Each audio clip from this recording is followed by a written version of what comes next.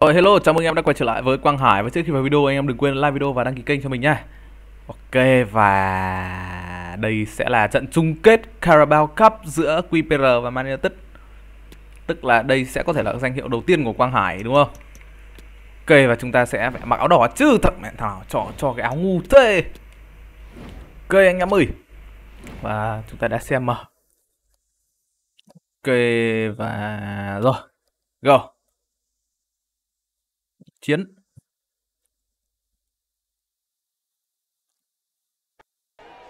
The stage is set here at Wembley. A sea of fans beginning to descend upon the stadium for what ought to be a riveting Carabao Cup final. Stay with us. We'll have all the action for you live right here on EA TV. Đỉnh thế nhờ.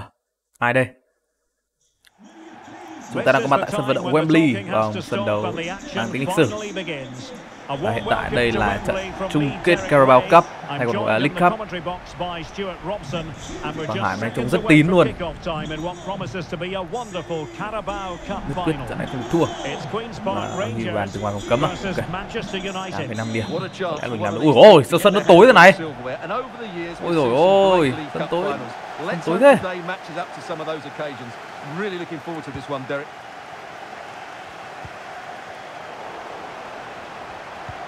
And that was a very fine read. Lỗi đồ họa sao ấy nhỉ? Lỗi đồ họa sao sân tối thế? Đấy vừa xong sân nó còn sáng đẹp cơ mà. And here's the lineup for Manchester United. David De Gea starts in goal. Kiểu gì ấy? Casemiro plays alongside Bruno Fernandes in central midfield. And up front today is Anthony Martial. Now options are plenty. Struggling to get it away. Hơi bậy. Threat over for now it seems.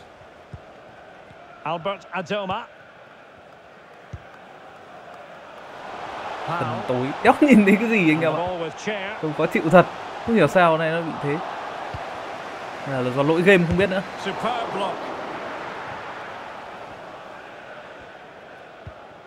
Martial. Chặt cánh này. Ui. Cứ có bàn cho Quang Hải. Như kiểu sân gì dọi dưới đất. Cái này thì lại trông sáng sủa này. Game lỗi à? Cái lỗi game. Trời ơi. Vậy chúng ta đã tìm ra được một cái lỗi của con game này. À không, tìm ra được thêm. Cái game này nhiều lỗi mà. Xong nó bán 60 đô. Xúc sinh thật anh em ạ. Mong là chút nữa mình sẽ có thể cho edit và chỉnh sửa giống sáng sáng lên tí. Cay thật.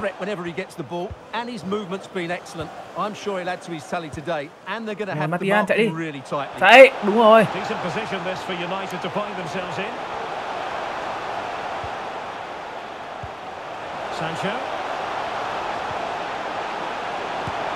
Ui ôi ôi, mẹ Hải sút mét lên trời luôn mà.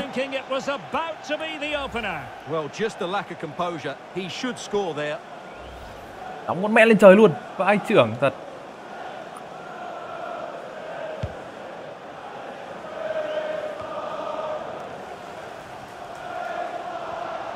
Không hiểu sao Quang Hải luôn được ưu ái đá cao nhất trên hàng công.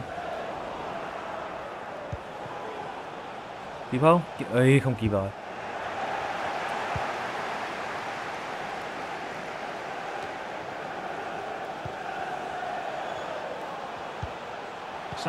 Đúng rồi, hay. Vẫn chưa vào. Hải có 3 cú sút rồi nhưng mà không cú sút nào trúng đích cả.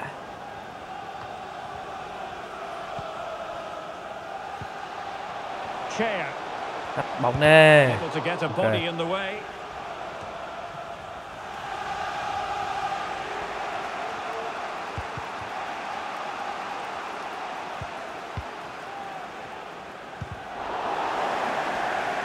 Use of the ball as they make their way forward.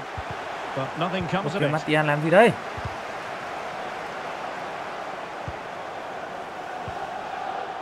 Đúng rồi, James Madison. Ơi. Lưỡng lự quá.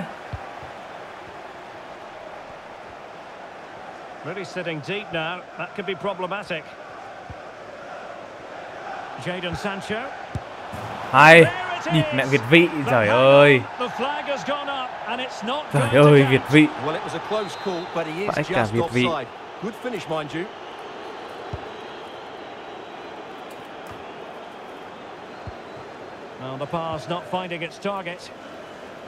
Cố bơm bóng cho Martial nhưng mà trông tình hình đúng rồi. Ui.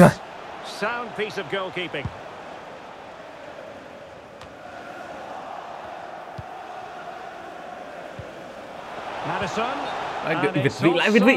Madison này. Đúng rồi. Lết gì của Fifa chấn thương luôn mà. Casemiro. Đúng rồi. Ôi ơi. An sút kiểu gì thế, có đấy đóng căng chân lên sao? Ở đây đóng căng chân là có bàn thắng rồi.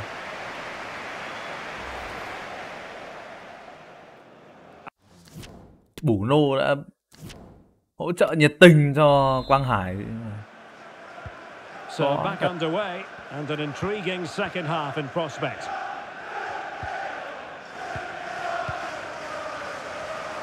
Okay. Madison. Đúng rồi đấy, đúng rồi. Can he put them in front? Ui. Wow. Hải rất cố gắng rồi. Able to get a body in the way. Right on the back of the last one. And a substitution in the offing. And just wide. Cơ, không hiểu chân Quang Hải bị vẹo à? Bị làm sao thế? This is the home of live football, EA TV, and we'll have live coverage of the fifth round trận sau of the vẫn còn FA Carabao Cup. Cup. It's Manchester United facing West Bromwich Albion. Well, only 16 teams left, so that game will be fiercely competitive. Really looking forward to it. Bịt rồi. Now options are plenty, and let's give credit to the defending. Well, the counter chance looks very real. Đúng rồi, chạy đây, đá lốt. Fernandes.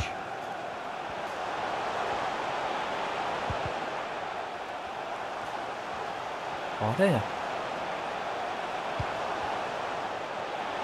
Dalot.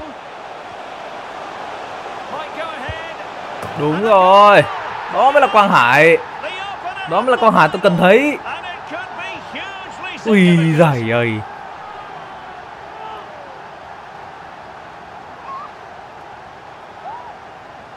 Tuyệt vời chưa? Well, I have to say, this is a really good goal. Just look how well balanced he is. He knows he's going to be under pressure. Rất ngọt luôn. Great composure to hit the target. Ui giời.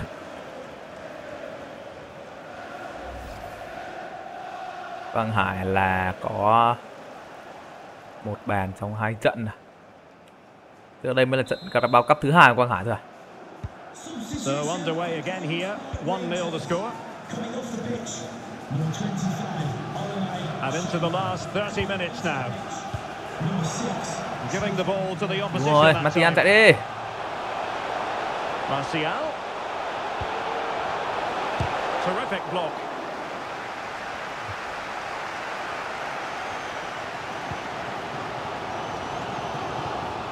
Ủa. Did look on for them but not to be. Được. Great defending here. Ui. À. No problem. Ôi trời, sợ thế.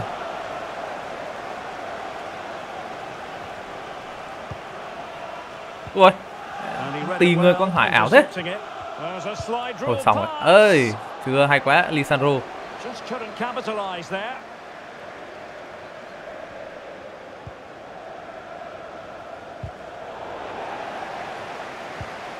Ok. Có đấy dẫn truyền không, tự nhiên ông Hải ông văng mẹ ra không truyền. Cay thế. Okay. Rob Dickey. Intercepting it intelligently. Ui, giỏi. Quá là vội. Richards. Ui, tí chết. Really good diving save. Bruno ra sân. Marco Verratti vào sân. Hay da. Verratti giờ về đây phải dự bị như thế này. Chết rồi. Chết cha của đấy là bỏ bóng. Very quick thinking there. Can they hit on the break? Đúng rồi, đây. Defenders need to cover. Ok, ngu này. Chọc có xếp vào là được mà, bấm bóng vào lâm lồn đi. Giời ơi. 10 minutes to go. Ui, giải. Vô tiên sư thằng luôn. Mất mẹ cơ hội. Bấm vào đấy vào, đéo ai mình đánh đầu được. Rõ ràng mình xin bóng bằng chuyền sệt. Well, with the minutes ticking away, United on the cusp of recording a victory in this one. Your assessment of their performance, Stuart? Yeah, just about edging it overall. It's been a really tight game, hasn't it? Chances at a premium, and you have to praise their defending in that regard. Lên. Just got to see out the final. Ngẩng đầu lên nhìn rồi, lúc sau mới chuyển. Hay thế. And the substitution will occur now.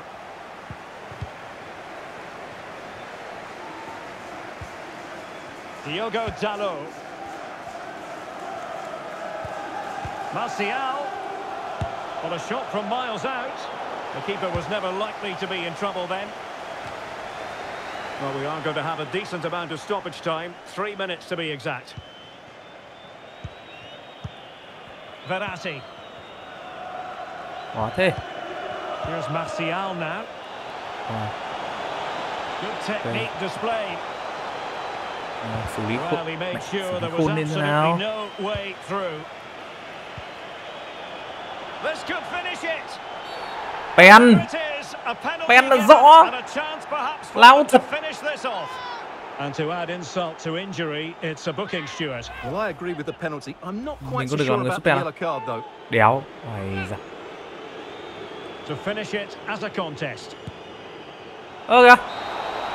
Vãi lìn Panenka. The cup issue is settled. Gì đây? Vụ gì đây? Vô địch mà, vô địch. Danh hiệu đầu tiên của Quang Hải luôn. Đó là danh hiệu đầu tiên của Nguyễn Quang Hải. Well, just look at those scenes down there, Derek. What a contrast in emotions. Brilliant for the winners. Ôi, giải nó phải tê. Anh em ạ. Chúng ta sẽ được xem hai Quảng nâng cái danh hiệu đầu tiên của mình trên đất Anh. Đúng là lớn ngớ với huy chương. Đến tự nhiên được đá chung kết. Well, this is special for everybody at the club. What a great moment for any young player. And this is what you dream about when you start playing football. Cái carrier mode chắc phải cho Quang Hải cầm cúp một tí nhỉ. Brilliant moment. Yes, a special moment in the career ăn of hôi. any footballer. Đúng ra băng đội trưởng ban đầu của Bruno Fernandes thì hết trận vẫn phải trao lại cho Bruno nâng cúp. Cái thế. Giải à, lừa rồi. Lừa rồi anh em ơi.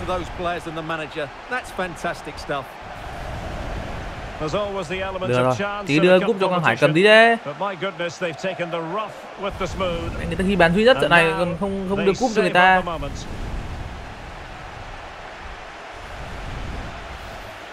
Ok. Bieber. Bieber ơi. They've been brilliant in this competition and so have the fans. They've really got behind their team. Còn đéo thấy mặt Quang Hải xuất hiện luôn cơ mà. Just look at those faces in the crowd. Great stuff. Really a match made in heaven between players and fans. And these celebrations are going Quang Hải to nâng continue cúp for đi quite kìa. some time. Nhưng mà là chọc đưa cúp cho Quang Hải đi. Rồi ôi. À, hóa ra game bị lỗi anh em ạ. À đây. Được cái ảnh chụp chung với cúp. Mà Quang Hải đâu? Quang Hải đâu? À kìa.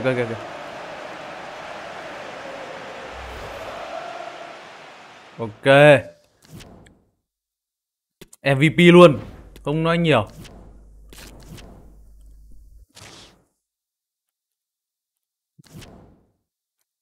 Anh em ăn mừng chiếc cúp luôn mà.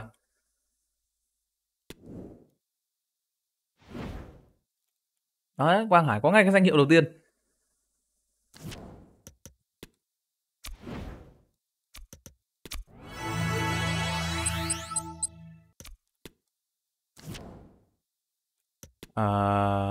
Các khoản đầu tư đã thu hồi được chưa nhỉ? Available.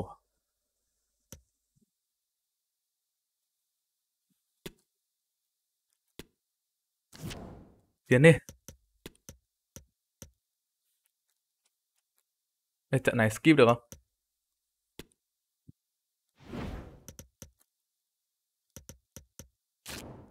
Mình đang muốn chơi trận Chelsea hơn. Ui, Quang Hải trận này đã khét cơ. Đó, đang cần chơi trận Chelsea hơn nên là nhảy sang trận Chelsea anh em ạ. À, đã Europa League à? Để tập sau anh em nhé. Yeah.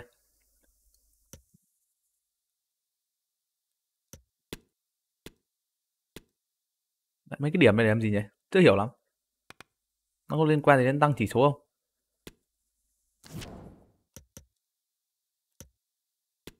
Quang Hải đầu tư tiền phát trắng rái luôn mà. Ui ôi, mẹ cả đội hết thể lực, thằng huấn luyện viên đéo biết thay người à?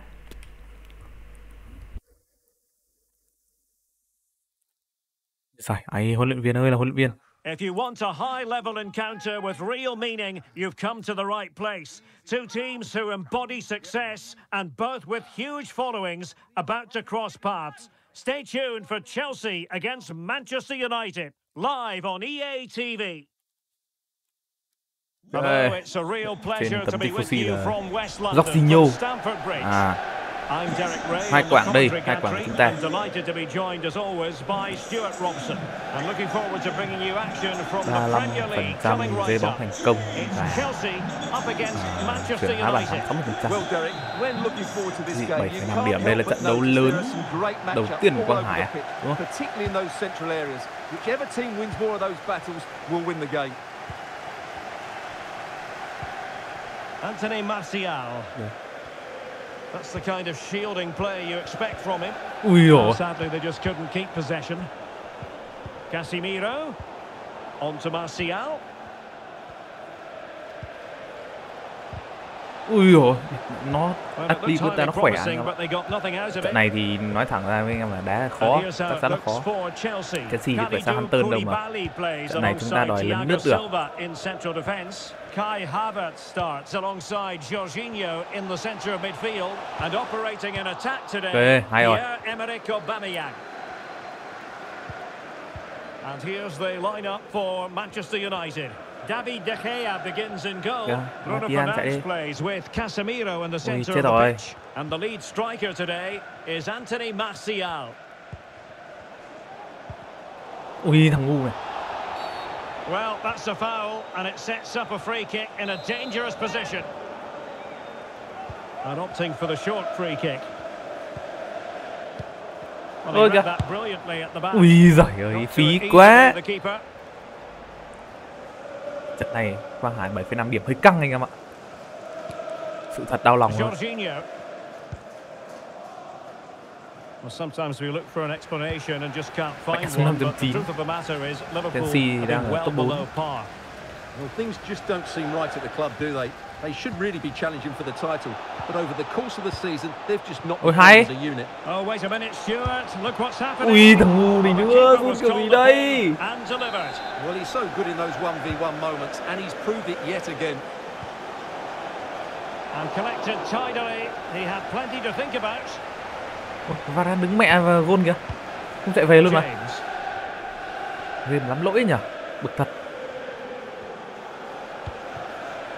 Ziyech.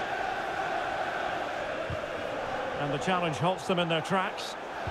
And a goal has gone in the Villa game. Alex Scott has all the information for us. It's a goal for Villa. Sorry, Alex, could be a goal here. Ui, vai lầu Martial ghi bàn kiểu gì đấy? Ảo thế. Ôi. Đù. Martial gẩy quả bóng ra trông vai lều chưa anh em? Well, here you can see it again. Good run, great strength and a composed finish under pressure. That's a top class goal.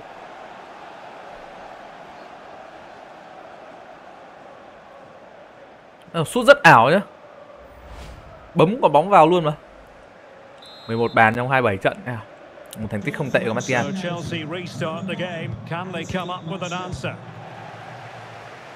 Well, there's been considerable emphasis placed on Cristiano Ronaldo coming into today's game. There are many who believe that this will be his final campaign. But he's on the verge of retiring, Stuart.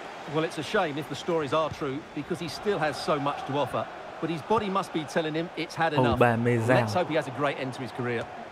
Đúng rồi.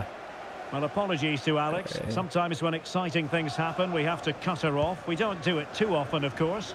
To confirm, Aston Villa did score in that game, and they now hold a 1-0 lead.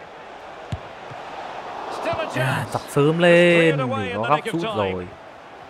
Thôi không sao.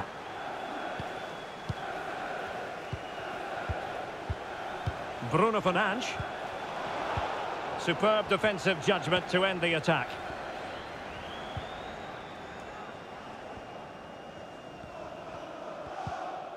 Thiago Silva. Well, spot on with that challenge. Yeah. Well, doesn't have to do it on his own. And Kai Havertz. Okay. And back to Aubameyang. Rồi. Lên.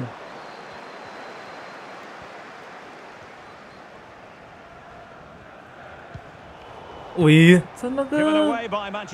Mình muốn vẩy má thẳng vào cái khe của Martial đang chạy mà sao nó cứ vẩy mẹ ra hướng khác ấy. Cay vãi. Ok, hay.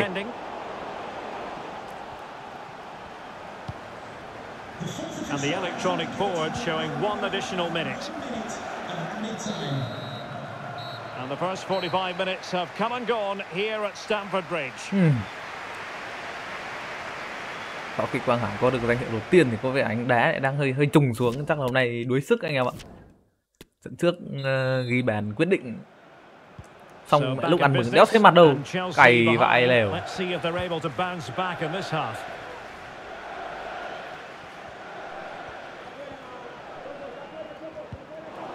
Hay. Ok. Đấy phạm lỗi đéo gì nhỉ? Skipping away. Could play it in. Well, the cross needed to be better than that one. Vậy. And the body in the way. Rồi. Well, here's one for you to look forward to. The first leg of the Europa League round of 16 tie on EA TV. It's Manchester United facing Sevilla. Well, first legs can be negative affairs, but I don't think that will be. Both sides will be desperate for a lead. Oh, Stuart, they might be onto something here. That's a foul, and it will be a potentially dangerous free kick. Just lacked a bit of conviction and straight into the wall. Chilwell. And return to Ziyech. It's a perfect challenge. Jadon Sancho. Can they hit on the break? Đúng rồi. Sancho. Quang Hải toàn đấy xong ngã mẹ ra chứ, cày vãi lều. Toàn bơm bóng xong ngã mẹ ra. Ziyech. Sterling has it.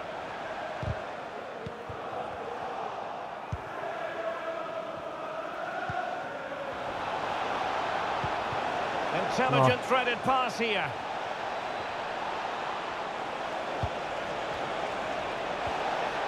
Oh, good defending to stop a decent looking attack. Sancho chuyển sớm mẽ lên. Ai phải mất mẽ hết góc rồi mới chuyển. Thiago Silva. Tam xin bóng. Gãy cả tay không chuyển. And back to Aubameyang. Trong những lúc mình vào tình huống bất lợi thì chuyển nhanh thế.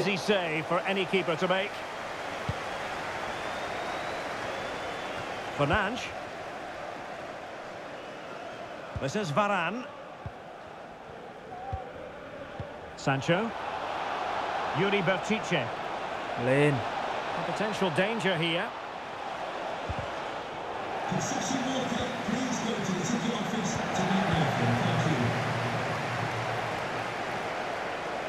And he Sút ra ngoài chắc Quang Hải bị thay ra rồi. Chưa bị thay ra này. Nhất tiếp. Chỉ thay Bruno không thay Quang Hải. Ôi mấy thằng lần này nữa chỗ khó lắm chuyển. Well, it's going to be a great finish here. These Chelsea fans are ramping up the noise now. They're surely going to get another chance before the end.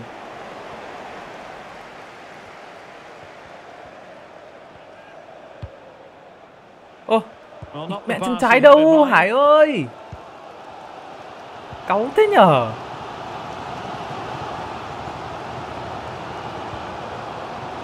Sterling. Getting it forward, but they need an equalizer. So after that, a goal kick it'll be. Vẫn chưa thay. And with play stop, they will make giữ the clip change sách now. của thầy Ten Hag à? Ui. Keeper dealt with it. Này vô sút đấy tốt thật. Represent their last chance to equalize. Well off target. Didn't have an awful lot of space to work with, however. Chưa hiểu sao giờ vẫn chưa thay ra.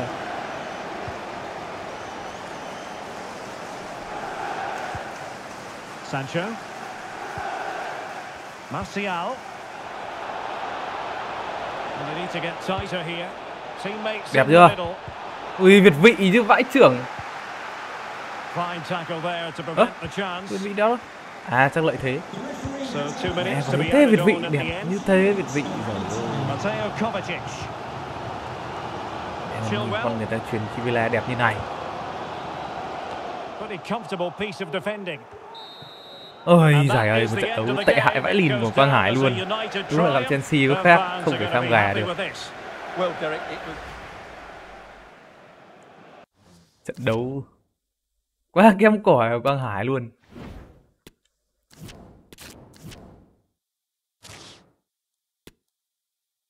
Ok, chắc hẹn gặp lại anh em ở trong những video sau đấy. Xem nào. Ok, hẹn gặp lại anh em video sau sẽ có Europa League. Rồi, xin chào các anh em.